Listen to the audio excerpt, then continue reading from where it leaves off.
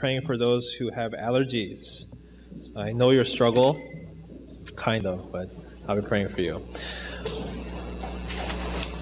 If you will join me, turning to 1 Corinthians chapter 11, we'll be reading verses 17 to 34 today. 1 Corinthians chapter 11.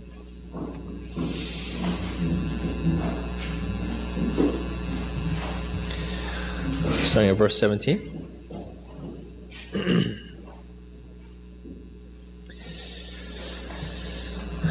It says this: "But in the following instructions I do not commend you, because when you come together, it is not for the better, but for the worse.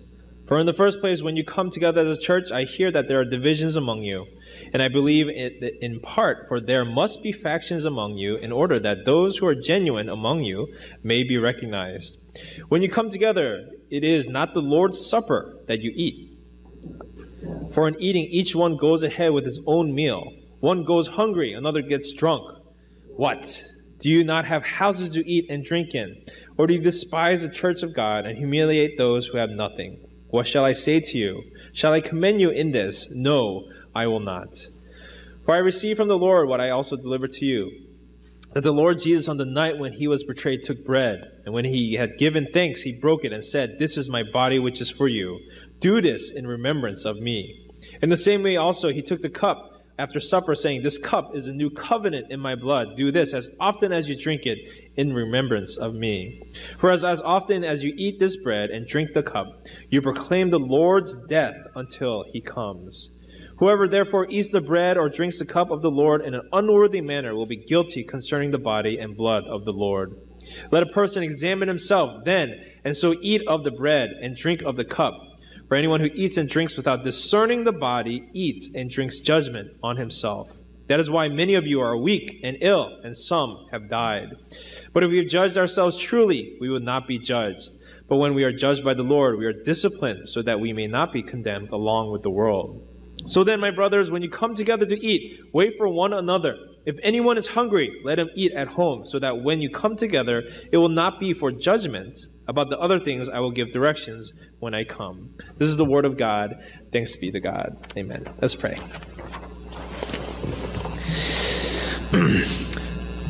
Heavenly Father, we thank you for just how you are sovereign over the seasons in this world. Lord, as we enjoy the days of spring, let it just be reminded of what spring points us to, the new life that comes out from death. And Father, how beautiful it is that when we see the flowers bloom and the trees bear leaves again, Lord, it points to your Son, how when he was in the grave, he came out new. Lord, that is a promise that we have, that because of his death and his resurrection, we too, Lord, when we pass from this world, we will be resurrected and we will see you face to face. Father, that is a joy, that is a promise that we hold firm to. And so, Lord, until that day comes, Father, show us more and more what it means to be more like your Son, to enjoy your commandments, to enjoy your scripture, Lord, and to grow in your ways. Father, I pray all these things in your Son's name. Amen. So, if you haven't known already, right, I love children. I love babies. I love teaching kids new things, whether they're in elementary to high school or anything like that. Sure, they are annoying sometimes, but I will never get tired of watching adolescents grow. Elementary, high school, middle school, all of them, especially in the ways of the Lord. That is like one of the biggest things that keeps me going as a pastor and as a teacher is that joy that I get from seeing people, kids especially, grow in God's ways. Babies in particular are a little bit more fun, because not so much because they're adorable, and I think every baby is cute, right? But basically because they are basically a sponge, all right? They soak up all this information daily, all right? Because they are babies, everything to them is interesting and joyful. Okay, whether it's something falling from the counter and making a noise, and they like laugh because it made this huge noise, right? Or some random person comes out to them, plays peekaboo with them, and they're so super excited because there's this new thing, right? It's new to them, and so they're excited about that.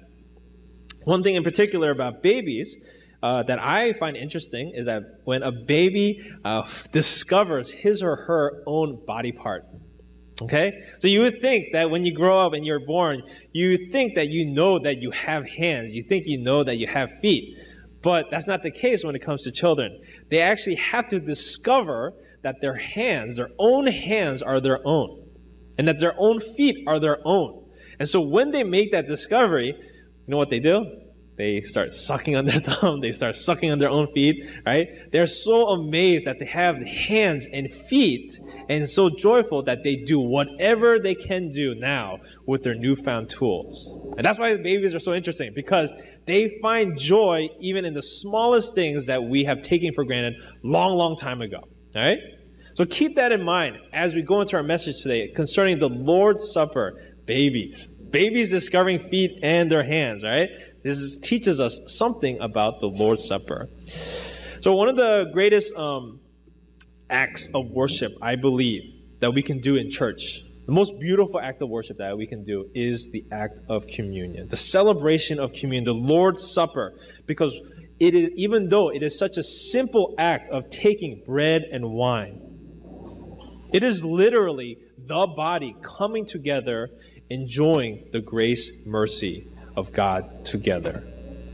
All right? Every single time I take communion with other people, it is no longer about what they look like, how rich they are, how poor they are, what they smell like, how long their hair is. It is literally the body of Christ coming together, enjoying the mercies, remembering the work of the cross for everyone. All right? So, alongside with other believers, how great it is. Not only can you enjoy Christ by yourself, but the fact that you can enjoy Christ with other people who also love Christ, that is a very beautiful thing to do. I love it every single time we have communion. So knowing the purpose of communion, however, can show us and explain to us why Paul, in our message today, was so frustrated when he heard about how the Corinthians were doing the Lord's Supper. They were basically abusing the Lord's Supper in a way where what? Not thinking about the body or the church or even the glory of God. They were actually using and abusing the Lord's Supper for their own gain. As we saw in our passage today, there were divisions according to Paul. And the division that Paul was talking about was simply the rich and the poor. The rich were coming in early to church. They were taking the Lord's Supper. And what were they doing? They were getting full off of the bread. They were getting full off of the food, the Lord's Supper. And not only that, they were getting drunk off of the wine. So can you imagine when we take communion on church, some people come early and they're like, oh, it's communion day. And they literally take the whole chalice and they drink it all to themselves. They get drunk off of the wine. All right? This is what was happening in the Corinthian church. All right? Choosing the best seats for themselves, eating it only to themselves, while the poor were totally ignored. They were forgotten. They went hungry. So not only were the poor unable to participate in the Lord's Supper, Paul was saying that you guys are humiliating them as well. They're being embarrassed because, look, you who are wealthy are sending out this message that the Lord's Supper is only for the wealthy. It is only for people like you who deserve the Lord's Supper. And so Paul, he shares very strong thoughts of the people who treat the poor this way. You all have homes to eat at. Why are you abusing the Lord's Supper for your own selfish gain? Do you despise the church? Is a question that he asks. Because you are. You're embarrassing the poor, and thus you're despising Christ and his church. He is saying, you have indirectly judged your brothers and sisters by ignoring them, by embarrassing them, by forgetting the fact that the kingdom of heaven and the table that we sit at when we take the Lord's Supper is for all believers, rich or poor, ugly or good looking. And this is a serious issue to the point where they were literally getting drunk off of the wine. How audacious that is. How audacious that is to come to the Lord's table that is open for all believers, no matter where you come from. And yet you are selfishly taking everything for yourself. Consider verses 23 to 26. Because of this abuse, because of what you're doing right now with the Lord's Supper, I must remind you of what the supper is all about. So let's take a look at verses 23 and 26 again. The beauty of the Lord's Supper. Paul is reminding the Corinthians, hey, because of your abuse, I can totally just condemn you and call it a day, but I'll give you a little bit more. I'm going to remind you of the Lord's Supper, of the purpose behind it, of the beauty of the worship of the communion table. He basically reminds them, what is the bread? This is the body of Christ, broken for you. Do this in remembrance of me. In the same way, what does a cup represent? The cup with the wine. It is the blood that was shed for the new covenant that we are under Christ. Pay close attention to verse 26 in particular. For as often as you eat of this bread and drink of the cup, you proclaim the Lord's death until he comes. Paul's saying, whenever you come to the communion table, when you come to the Lord's table and you partake of the bread and the wine, you are declaring and remembering the work of Christ. You are remembering the new covenant that we are under, a covenant of simple faith in Christ alone and no more under our works. And then when you come together, you are all together as one body, declaring the same message that it is Christ who died for me. This may seem like a very simple issue, does it not? I mean, this is the Lord's Supper. But just like we learned about last week with the head coverings, how there are certain things in the ways that we worship the Lord that we must take seriously. Perhaps because we don't take it seriously, things happen to us. As we have seen in our passage today, some people got sick. Some people actually even died because they were abusing the Lord's Supper that much. And so Paul is showing us here again, look, there are certain ways that the Lord's Supper should be done. There are certain ways that worship should be carried out. Why do we expect God's blessing when we worship him according to my ways? Why is it that we ask God, give us a blessing, Lord. Bless us in this way. But I still want to worship you in my way. And our passage today attests to that. People got sick. They died because of the judgment they drank upon themselves. Their stubbornness brought that judgment upon them. Paul challenges the Christians in Corinth to judge yourself. Make sure you take the effort to look into your own heart. Take the time to see what this faith means to you. Do this in remembrance of me is not just a simple phrase that we say during communion. It is a command. Do this in remembrance of me. Remember Christ. Remember what he means to you. What does the cross mean to you? What does the body being broken mean to you today? What does the blood being shed mean to you for your sins and your faith? And not only that, this is our next point for today, is this. As you reflect on your faith, as you reflect on and remember the Lord's work, do you enjoy watching other people receive that blessing from the Lord? As we think about our faith, our walks with Christ, we tend to think of it as an individual faith. We grow in God's way, we grow in his truth, we learn many things, and we consider ourselves faithful in that way, which is good. But Paul is also showing us here that in the act of the Lord's Supper, we must also take the time to consider others in our church.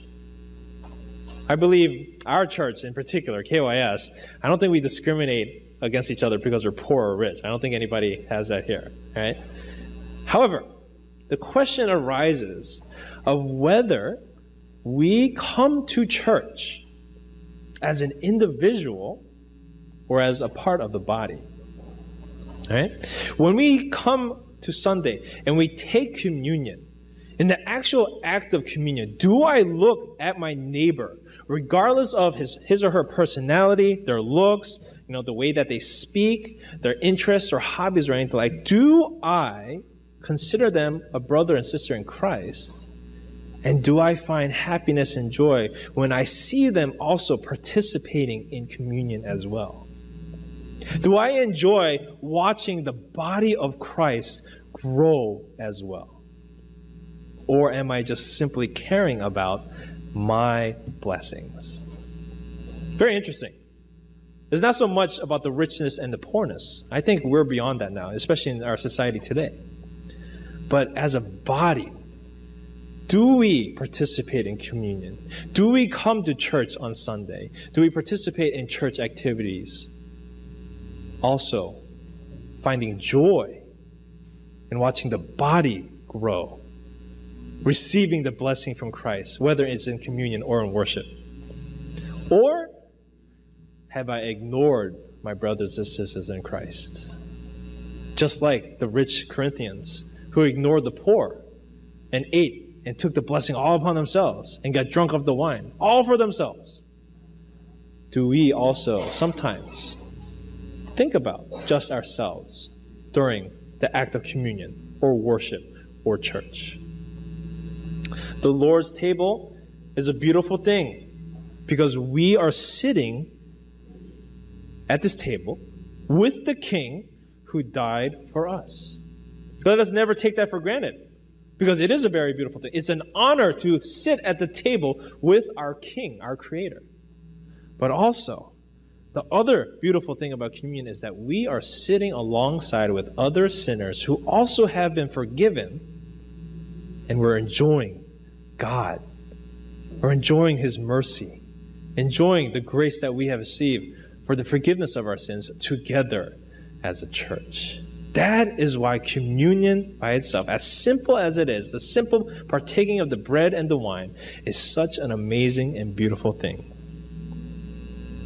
In our minds and our hearts, if we declare certain people unworthy of sitting at the table with us, we are humiliating them and judging them. Let us instead open our eyes to other people as we come and worship, as we glorify the Lord. This is what Paul is saying for us today. Whoever therefore eats the bread or drinks the cup of the Lord in an unworthy manner will be guilty concerning the body and blood of the Lord. Let a person examine himself then, and so eat of the bread and drink of the cup. Examine yourselves. The body of Christ that was broken for you, the new covenant at the cost of His blood that was given to us. Do we truly come to church with this unity in mind for the passion, with the passion of the souls of other people here? Or do we simply look at the word communion and say, oh, it is communion day? Look at the word communion itself. What does it mean? Commune with others. Community. To do things in union. And so I hope this shows us why we here at KYS take communion so seriously. This is why we always take the time to reflect on our sins, our relationships with our brothers and sisters, our relationship with the Lord. And we even challenge you all to say, if you are drinking of this, if there is a possibility that you're drinking of this in an unworthy manner, do not drink of it, because we do not want you to drink judgment upon yourself. Christ Himself said, if you come to an altar to give an offering, but things are not right with your brother, what does He say for us to do? Leave your offering there, make things right with your brother first, then return. Matthew 5:24. Just like we discussed last week with head coverings, there are proper ways to worship. And so if we carry out communion, simply saying, look at me, I am taking communion, I'm remembering Christ, I'm doing all these things, and yet we still have grudges against our sister, we're still bitter against our brother, then we are drinking judgment upon ourselves. We're only thinking about ourselves. One of the main themes that we'll be going over in the next couple of weeks as we go through Corinthians 11 through 14 is this theme of the body. What does it mean to be part of the body? And communion is a great way to introduce this concept of the church being one body made up of many. When I partake of this bread, I drink this wine, do I enjoy it with my brothers and sisters in Christ? The same forgiveness that I remember I received, do I desire others to also enjoy in the grace and mercy that I have received. When I come to worship the Lord on the Sabbath day, especially when it comes to communion, do I do it with the corporate heart of worship? Corporate worship. Something that I'll probably be saying quite a bit in the next couple of weeks. Corporate worship. A lost trend in the church today. Like I said earlier, many of us may come to church for individual blessing. And we may not even do it on purpose. We're not like maliciously saying, oh, I only care about myself. But maybe because of the society, the culture that we're living in, we're just so used to individual worship that we have forgotten about corporate worship. We will pray for our friends. We will pray for our friends and family, right? But where do the majority of our prayers lie? I want you guys to consider praise time. All right? We have an awesome praise team. They practice so hard, they lead us into worship. How much of our culture has influenced our standards and preferences during worship, where we seek songs to satisfy our stomachs, we seek music and genres that make me feel good, as opposed to a body coming together, singing the same message together, glorifying God together as one body, as one voice. Can you see that? One church singing the same song as one body, worshiping God with that one voice. It doesn't matter how terrible of a singer I am. It doesn't matter how embarrassing it is for the person right next to me to hear my terrible singing voice, right? We sing because of the Lord. We sing not to impress other people. We sing because we're singing together as one body. During offering time, it's not so much about, I am giving this much. I am giving 10%. But is it a time of solemn reflection, recognizing that God has given us so much, we're simply giving back what He has already given us? When we pray, many of our prayers can be individual prayers, which is not wrong. But when's the last time we prayed for Iran as a body? When's the last time we prayed for the persecuted church in China as a body? Corporate worship. Even announcements on a Sunday service. It is not check your cell phone time.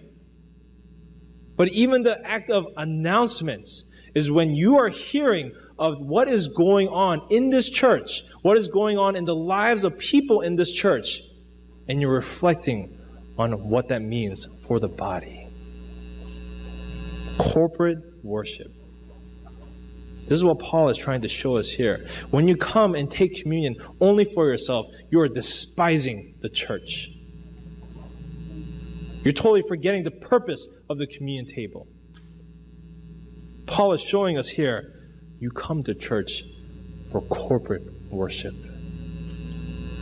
One body. You do not come, pray by yourself, sing the songs for yourself, listen for yourself. If that was the case, what is the purpose of church? We've been asking that question quite a bit, right? What is the purpose of church? I'm going to change it a little bit today by asking you, why is there a church? Why can't we just stay home? Why can't we just watch the sermon online at home? Why can't I just pray by myself? Why cannot I live an individual Christian life? Because that is not the Christian life. The Christian life is a corporate one. It is a community-oriented one. If it was not, then Christ would not have come down from heaven. There would be no need for Him to come down to live among us, to teach us how to live, to eat with us, and to eventually die on the cross for us. If there is no sense of community in the Christian life, then the gift of forgiveness would simply be words from God, from heaven.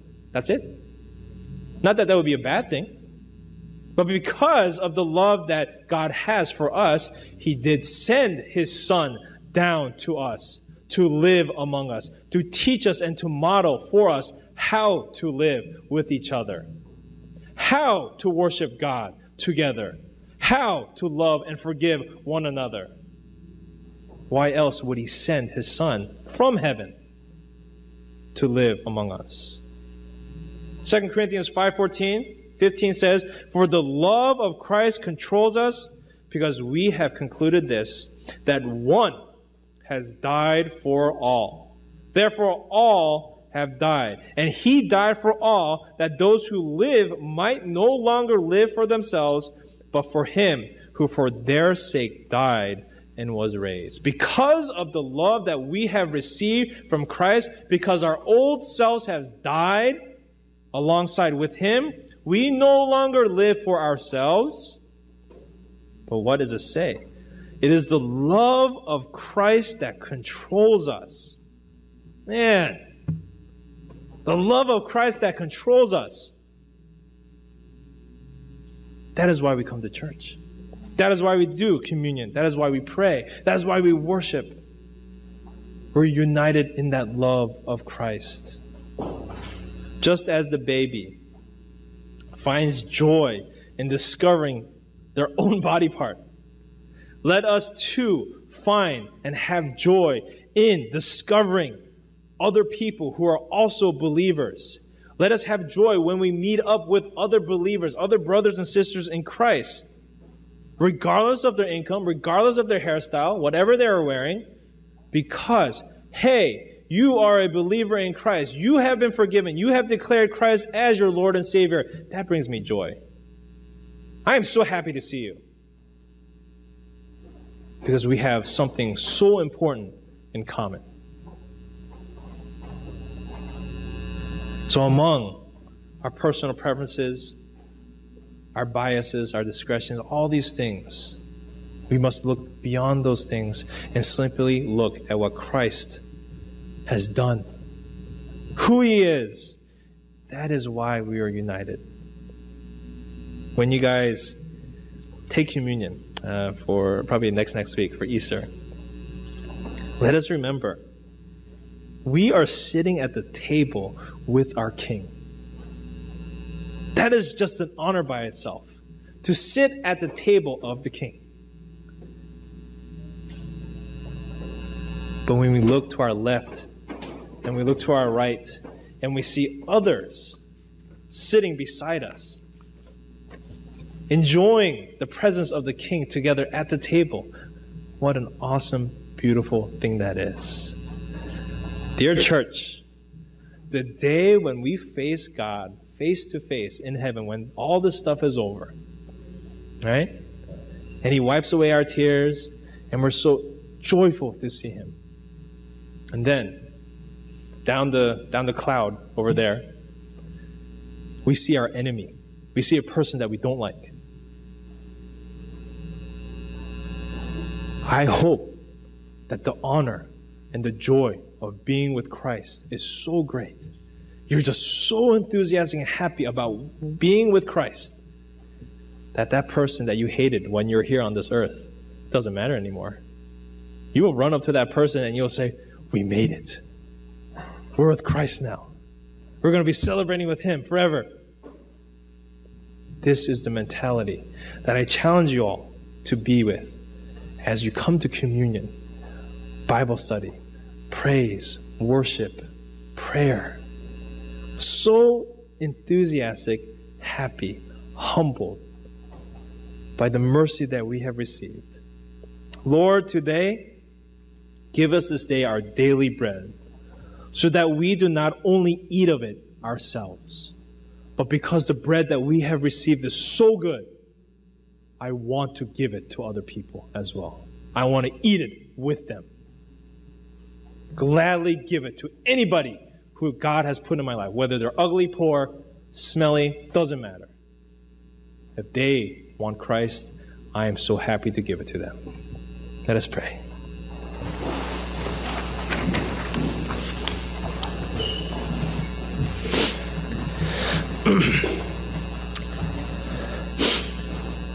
Father God, when I think about the greatest commandments that you have given us, love the Lord with all your heart, all your strength, all your soul, all your mind. And the second commandment of loving your neighbor as you love yourself, Father, the more and more I just reflect on that, to see how interconnected they are with each other. That the more we love you, we cannot help but love others more so. Father, let us be challenged when we think about worship. That because we are so amazed, we are just so shocked and mind blown about the grace that we have received. That the love that you continue to give us despite our sin and our disobedience and our rejection of you. Despite all that, the grace that we have received is so amazing, Lord, that we cannot help but give it out to anybody else. That our personal preferences, that our desires of the flesh have no power in affecting or influencing how we treat other people. It is no longer about our bitterness even. It's no longer about our hurts. It is just the joy that we have in your Son that is so strong that we're just so happy we're sitting at this table with other sinners, the poor, the ugly, the rejected. So Father God, let this be a challenge for us as a church as we come together every Sunday. And as we look at our neighbor that we're sitting next to, even right now, I'm just happy that I'm sitting next to them. I'm just happy that I'm at this table. That I'm willing to forgive anything. That I'm willing to love them and go beyond my comfort zone. Because, Father, of what you have done for us. Lord, we as a church, will you challenge us to continue to grow in that way? Not as a burden, but as a joy. Let us be so eager to share that love that has been bountifully given to us. Father, your church is a beautiful thing. And it is only beautiful because of what your Son has done and what he continues to do with us. So, Lord, we depend on him. Father, I pray all these things in his name. Amen. Let's stand up to sing this last song.